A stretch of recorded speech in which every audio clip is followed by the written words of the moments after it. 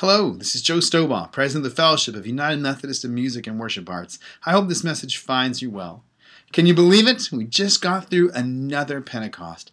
Pentecost is one of my favorite times in the church year because it's a reminder to me of the great gift, privilege, and responsibility we have as worship artists to tell God's stories in fresh and new and vibrant ways.